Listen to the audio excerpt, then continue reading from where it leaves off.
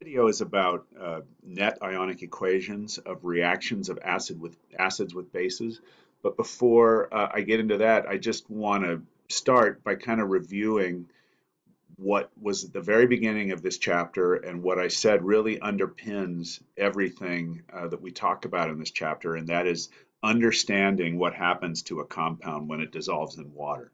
And so we've looked at three different possibilities. The first one being a strong electrolyte. And so a strong electrolyte is going to be something that when it dissolves in water produces exclusively ions. And so we've mentioned there are two types of compounds that'll do this. One is going to be a water-soluble ionic compound. And so as I've given as an example here, magnesium chloride, which is water-soluble. And when you dissolve a mole of magnesium chloride in water, you get a mole of magnesium ions plus 2 moles of chloride ions. The other kind of compound that we have classified as a strong electrolyte is going to be a strong acid, and that's because a strong acid ionizes completely. And so when we dissolve a strong acid like hydrobromic acid in water, it's going to completely ionize to give us a mole of HBr, giving us a mole of hydrogen ions and a mole of bromide ions, and there is none of the HBr molecule remaining intact. At the opposite end is a non-electrolyte, and a non-electrolyte, as we've said, is going to remain entirely intact and produce no ions. And so I have given ethanol as an example here. Ethanol is not an acid, it's not an ionic compound. And so when you dissolve ethanol in water, the 100% of the molecules remain intact and no ions are produced. In between that, we've got weak electrolytes, and that's going to be something that produces some ions in aqueous solution. And the most uh, obvious example of that, and the thing we're going to focus on in this video, is a weak acid. And so I've given an example here of nitrous acid, which is a weak acid. When I dissolve it in water, it will produce some ions. It ionizes, but at most concentrations, it's going to ionize by less than 5%. And so there was one instance in which I had this actually drawn as sort of an equilibrium arrow, in which the forward arrow was very small and the reverse arrow was very large. Now, this raises the question, because we've written a lot of molecular, then ionic, then net ionic equations. How do you write a weak acid in an ionic and a net ionic equation? It's clear that for a strong electrolyte, when you get to the ionic equation, you are going to write it as being dissociated or write it as being ionized, and you're going to break it up into ions. And it's clear that for a non-electrolyte that you are not. You're going to write it in an ionic equation as being intact. What about a weak acid, which is kind of halfway in between? Well, because it is only ionizing a little bit and almost always less than 5%, and certainly less than 10%, we are always going to show a weak electrolyte as being unionized in an ionic equation. That is, we're going to show it as an intact molecule. And so let's take a look at the consequences of this for the net ionic equations of strong acids with strong bases versus weak acids with strong bases. So if we're going to look first at the reaction of hydrochloric acid with sodium hydroxide, that's a strong acid plus a strong base.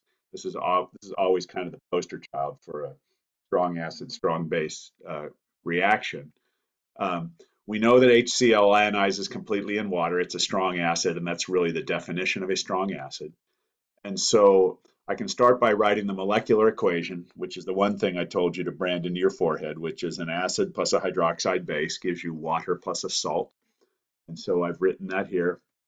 Now, when I do the ionic equation, because HCl is a strong acid, it's going to ionize completely. Because sodium hydroxide is a water-soluble hydroxide base, it's going to dissociate completely into its ions.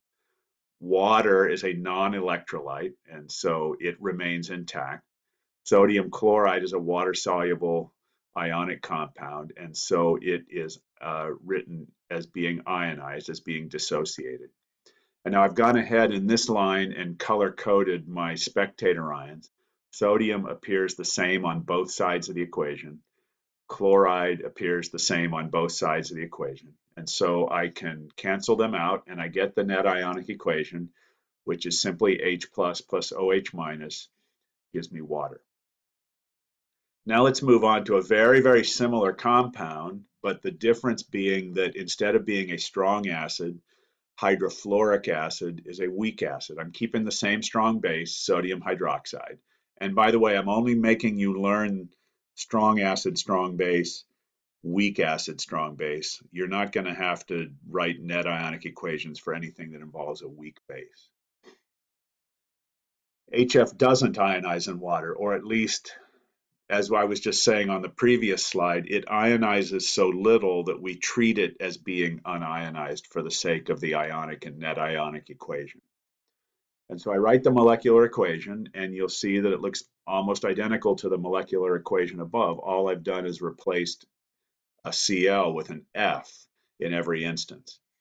The difference is when we come down to the ionic equation, whereas HCl here was fully ionized in the ionic equation into H plus Cl minus. Because HF, for the most part, does not ionize, we write it as being intact. Sodium hydroxide, again, being a water-soluble hydroxide base, we write it in its dissociated as ions. Water is a non-electrolyte, so it stays together as water. Sodium fluoride is a water-soluble ionic compound, and so we write it in its dissociated way. But now you'll notice that instead of having two spectator ions like I had up here, chloride the same on both sides, sodium the same on both sides, I only have one spectator ion, which is the sodium, because it's the only thing that looks the same on both sides. Fluoride here is dissociated into ions, but in hydrofluoric acid, it's not dissociated into ions, so I can't cancel it out. So I'm only canceling out the sodium. And so when I get to the net ionic equation, it looks different from the net ionic equation up here. In this case, it's HF plus OH minus gives me water plus F minus. A way to think about this, and I think it just offhandedly, I've spoken with one or two people about my milkman analogy, and kind of people stare at me in strange ways when I talk about my milkman analogy. So let me put it to you a different way. It's fall right now as I'm recording this. There are oak trees in my yard, and I've got squirrels coming to pick up acorns, just running rampant all over my yard to pick up acorns. So suppose we consider this reaction of an acid with a base as being a squirrel in the form of a hydroxide ion coming to get an acorn, which is an H plus ion, so that it can form water. Okay. What's the difference between a strong acid and a weak acid? The squirrel is going to get its proton either way to form water. But you can think of a strong acid as being like an oak tree whose acorns have already fallen on the ground. And so the squirrel never actually interacts with the tree. The squirrel just comes along and grabs the acorn off the ground and makes its water molecule.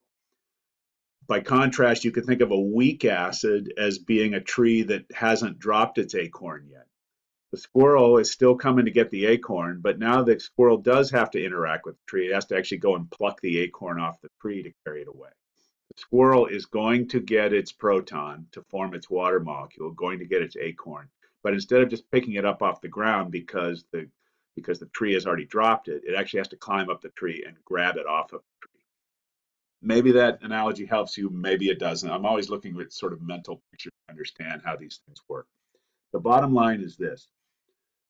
For a strong acid, strong base reaction, regardless of what the strong acid is, regardless of what the strong base is, the net ionic equation is always going to be the same. H plus OH minus gives water. That's because all strong acids dissociate completely, ionize completely, and a strong base, by definition, is a water-soluble hydroxide, which is also going to dissociate completely.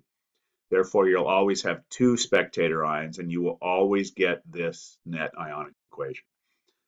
For a weak acid, strong base titration, it is always going to look like this. HA plus hydroxide gives you water plus A minus. And HA is simply the convention that we use to refer to a weak acid, in which H is the H plus is hydrogen, and A is whatever is left over when the hydrogen is removed. In the case of the example I was giving you before, A would be fluoride. In the case of acetic acid, A would be acetate. In the case of nitrous acid, which is a weak acid, A would be nitrite. And so this is just the generic form of the net equation you're going to get for any reaction of a weak acid with a hydroxide base. Okay, well that's an important thing to keep in mind as you approach the test we're going to have this week. And so thanks for watching.